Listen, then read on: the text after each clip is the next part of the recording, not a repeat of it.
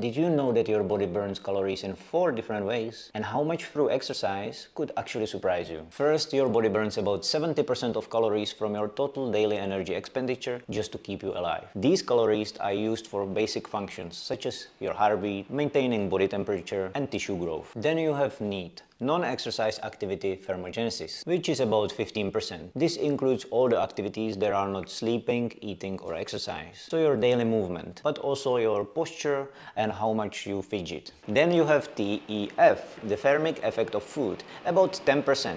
These are calories for digestion, absorption, and storage of nutrients. The highest thermic effect of food has protein, so by eating more protein you technically burn more calories, which could support fat loss. And lastly, this little bit is exercise. Exercise energy expenditure. For most people, is about 5%.